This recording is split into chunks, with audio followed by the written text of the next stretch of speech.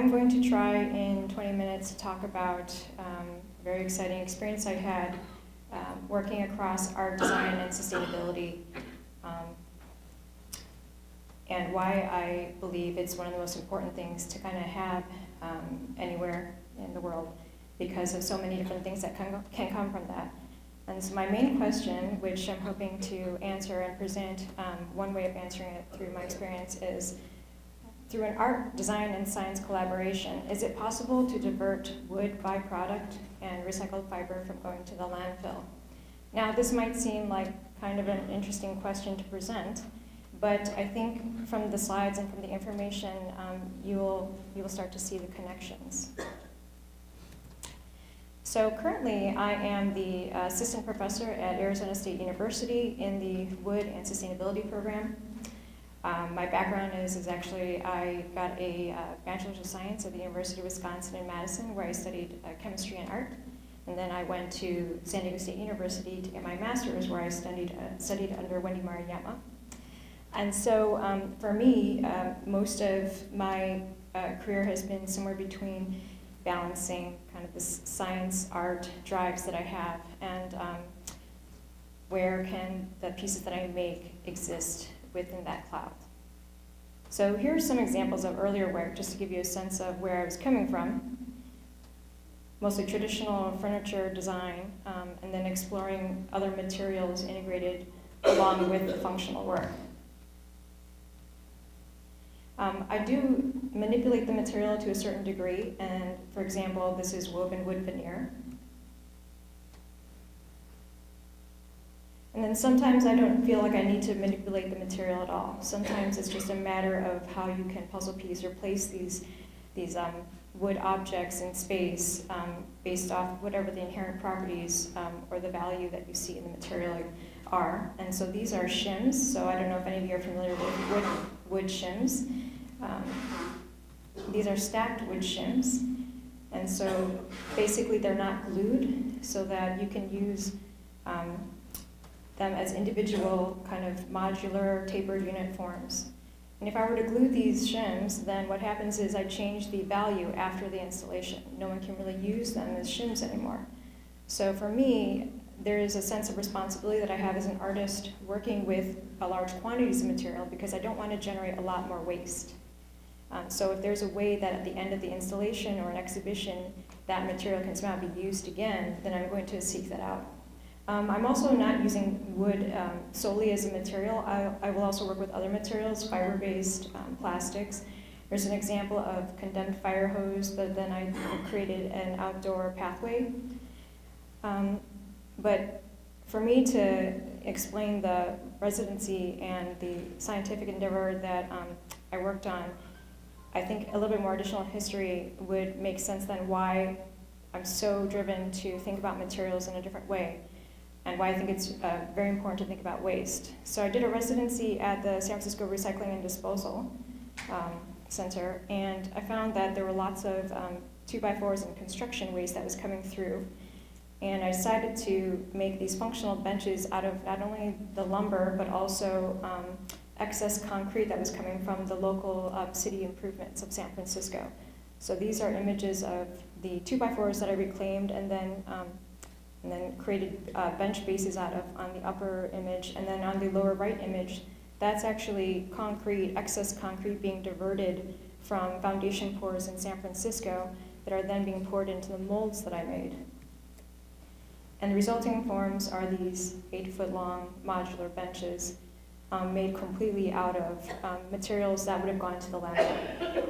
So that experience really opened my eyes to the problems of waste. So San Francisco is one of the most progressive cities in the States in terms of addressing some of these issues. And seeing all that waste come into one location, and then knowing that if we don't use it, it's going to go off to the landfill, really kind of forced me to think a little bit more closely about, well, if I'm going to make work, what can I do to address, as an artist and a designer within my own practice, what can I do about the waste that I'm generating? So at another residency at the University of Wisconsin-Madison, which is actually where I went to school before undergrad, I was invited to come back as a resident artist. And while I was there, I was able to work with John F. Hunt from the USDA Forest Products Laboratory at the same time that I was doing my residency at the UW. So here's a couple of images of the lab at Forest Products Laboratory, new Centennial Research Building. And this is just some information about John. I can tell you he's an amazing collaborator, not just his personality, but the kind of innovative stuff he's working in. And for over 30 years, he's been at Forest Products Laboratory working with composite research. And here's just some of the few examples of what he's worked on. So not only fiber-based and fiber-molded materials, but also 3D modeled geometries.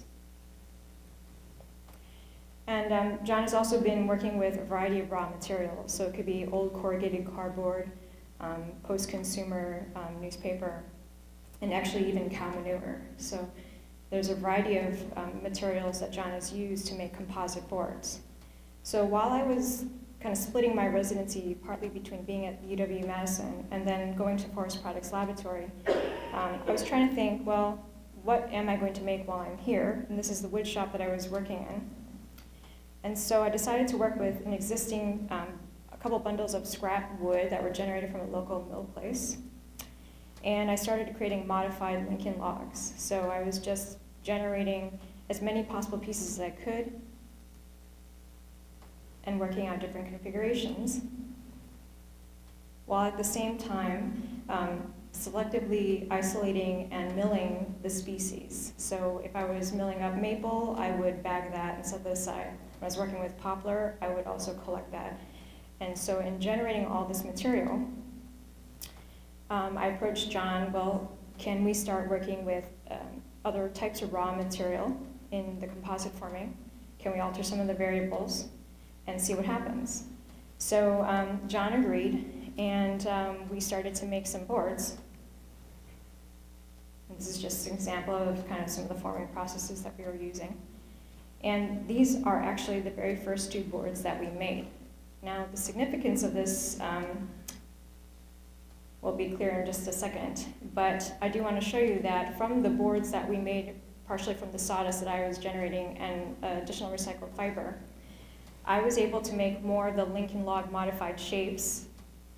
And then at the Madison Children's Museum, this installation is still suspended there. This is from 2010. And it's about 16 feet by 16 feet. And it is a combination of the pieces of wood that you saw earlier that I had created into modified Lincoln logs, along with the composite material that I then cut up into the Lincoln logs. So if you can see the differences in the solid wood and then the pieces underneath it, that's made from the sawdust. So this installation is almost a complete use of all materials, with nothing almost going to the waste. And for me, as an artist, that felt really good because I'm addressing even the byproduct that I'm generating from milling. And knowing that in the future, maybe another 5 years down the road, the Children's Museum may find that they want to replace this exhibit. So I pre-finished the wood, and then the museum is instructed to cut them up into little pieces and then donate them to classes around the Madison area, so that the kids can use the pieces to play with after the life of this installation. For me, it's very important that I'm not going to be contributing to the problem of waste. And if I can think within my own art pieces how to address that, then I think that's a really good way of suggesting that it is possible to do that. So instead of kind of with a heavy hand telling people you should be really conscious, I'm trying to just present those examples so that people can see visually and experience it physically, and then make their own decision if this is something they want to approach or integrate into their own practice. So while that installation was being installed in the ceiling of the Madison Children's Museum, John asked me if I wanted to continue doing research and development of this material. And this was back in 2010. And we are still actually doing research and development on this material. So we actually filed a provisional patent.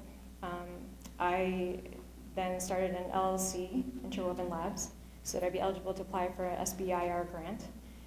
We didn't get the grant. However, at the time that I was doing this stuff, I was not employed as a professor, I was still working as an artist and a part-time educator.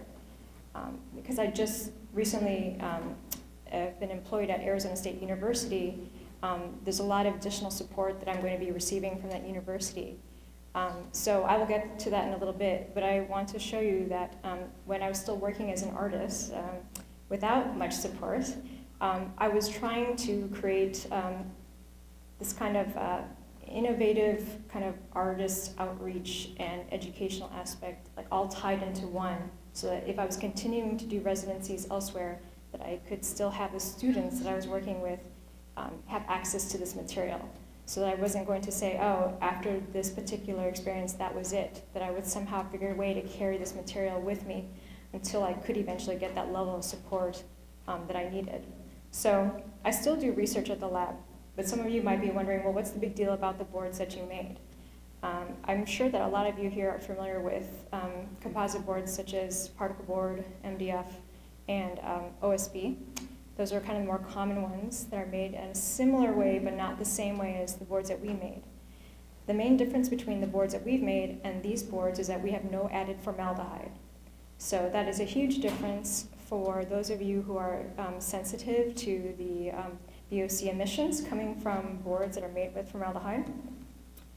And some of you might even not realize that some of your cabinetry and things within your office space are actually probably built with a core of a particle board or MDF. So urea formaldehyde is actually really used in interior application-based composite materials, so particle board and MDF. Phenol formaldehyde is really used in OSB, so exterior applications where it's going to be subject to the elements, water and moisture issues. Regardless, whether it's urea or phenol, those are being off-gassed from those materials. And the VOCs, the volatile organic compounds, being emitted in small areas especially, people who are inhabiting those spaces notice a change in terms of, it can be from respiratory issues to rashes, sensitivities. And I don't know if you remember when Hurricane Katrina had happened in Louisiana, actually FEMA went in and there were many trailers there that were lined on the interiors with composite boards that had been off-gassing. And so a lot of people who were inhabiting those trailers were complaining about, the conditions within that space. What else can I be doing while I'm working as an artist or an educator is everything from testing the material, working with people at the facilities. So for example, here are some samples that were being prepared, static bending tests, and additional tests following the ASTM guidelines. And what we found from our initial, what we found from our initial results is if you can see all the blue diamonds are actually the composite material samples that we generated. The lines, the red line for MDF and the black line for particle board show the strength through the static bending test. Even two of our samples were stronger than all of the other, than the MDF and particle board. And that's with no added formaldehyde, no added adhesive binder. Oops, so this is formatting issues, but what are some of the implications from this? One, the potential to create a VOC-free engineered composite board that is structurally sound. Two, positive alternatives for those with chemical sensitivities. Three, utilization of a byproduct, post-industrial, post-consumer, and recycled materials. Four, added value to a byproduct made from sawdust-generating operations. And five, possible engineering for improved performance, such as fastener retention. And this is actually just the surface of what we're looking at. There's actually quite a bit more research that we're doing. But to give you a sense of kind of the way we're looking at the material and its potential. Some of you might be familiar with these existing options out there right now. But the thing about these options are that they do have some type of resin-based binder or a still chemical-sensitive binder. And since I have just a little bit of time left, I'll kind of quickly go through some of the images with the composite boards used. So this is a sculptural desk. a chair. So this could be completely biodegradable. This can go into the landfill. There's no hardware in it, metal hardware, and it can just biodegrade and not affect the environment. You can also work with net forming, so you can actually create certain patterns and create less waste. Different consumer products, packaging, substitutes. So in the image on the lower right, within the iPad case, we put our composite material in there. Sometimes the composite material can also be completely hidden. So this is just veneered white oak table, but the inner core is the particle board material, or are naturally bonded, comparable to particle board material. And then I just have some examples of student work. So to give you a sense that really, this is open, the experimentation of this material can be open to anybody. It can be a student who actually has a lot of amazing solutions as well to contribute. Great, thank you.